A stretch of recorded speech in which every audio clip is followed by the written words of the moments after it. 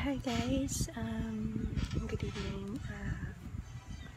For tonight's video, pag-uusapan natin kung bakit ko in-stop ang pag-inom nito. So, kasi nga guys, alam niyo yung feeling na parang nag-morning sickness. So, ganun. Parang palagi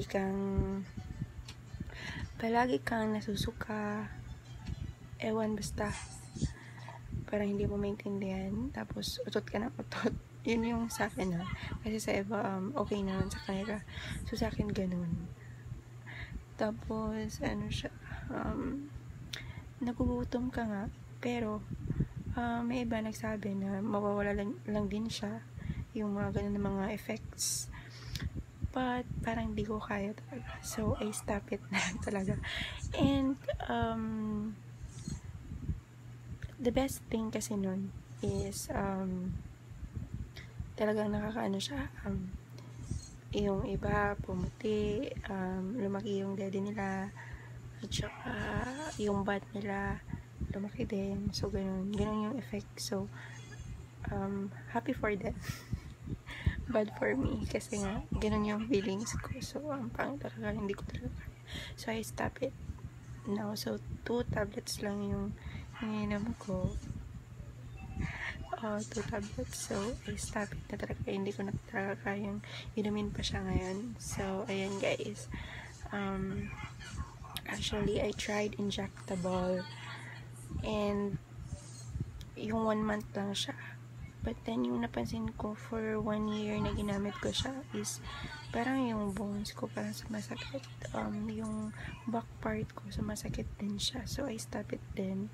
So ayun, nag-try sana ako noon, nag-shift ako noon, but then ganun nga yung result. So dun sa injectable parang wala lang. Yung advantage niya is once ka lang kailangan hindi mo siya makaligtaan kasi 28 days din siya. Same with pills, yung iniinom talaga siya na pills, yun is after 28 days dun ka na magpapa-inject ulit. So ayan, Norifam yun, Norifam ang pangalan dun. And guys, yung sa iba naging okay naman sa kanila yun, but yung ginamit ko is Althea. So nasa ano siya, 500 plus. So I try sana yung Dayan, kaya lang naubusan sila. But then guys, hindi ko talaga kaya yung effect niya. And ayun, okay naman at first yung Norifam shot, but then yun nga yung napansin ko sa sarili ko, parang masakit yung bones. So nakaka-worry din kasi magka-ano tayo sa bones, hindi natin alam.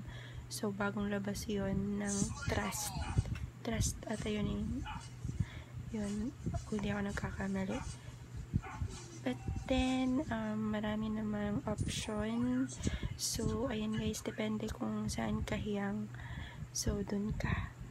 And that's all for tonight. And guys, sabi rin kasi ng OP is kailangan at least twice a year nagpa-pap smear yung babae na gumagamit ng pills at saka injectables, at kahit na anong family planning, basta kailangan at least twice or even once a year. Pero advisable talaga yung twice a year.